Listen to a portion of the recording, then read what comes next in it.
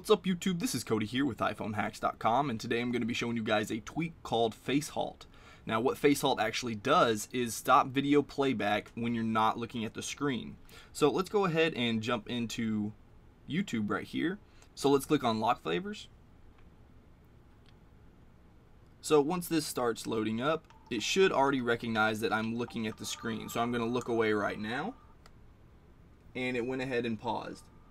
Okay, I'm still not looking at it. It played there for just a second, so let's go ahead and look at it again. Alright, there it goes. Start playing again. Now I'm going to look away again. Look back. Look away. Okay, it didn't pause that time. Let's look away again. Okay, there we go. So you can tell that it's not 100% accurate. It doesn't work every single time. Also, if you wanted to manually pause this, you're supposed to double tap the pause button. And it doesn't really work too well. I've tried different speeds. There we go.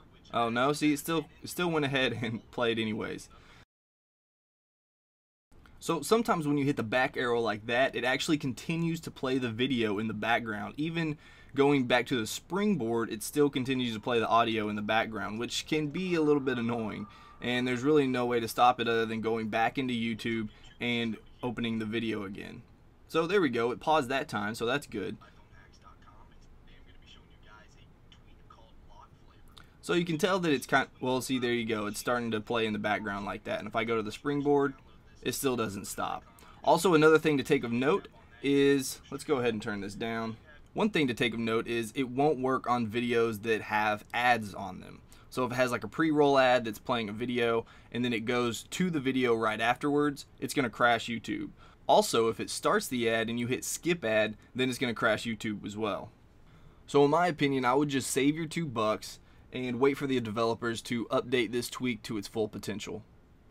So I hope you guys enjoyed this video, and if you did, please hit that like button. If you want to see more of my videos, then go ahead and subscribe. Alright guys, until next time, this is Cody with iPhoneHacks.com.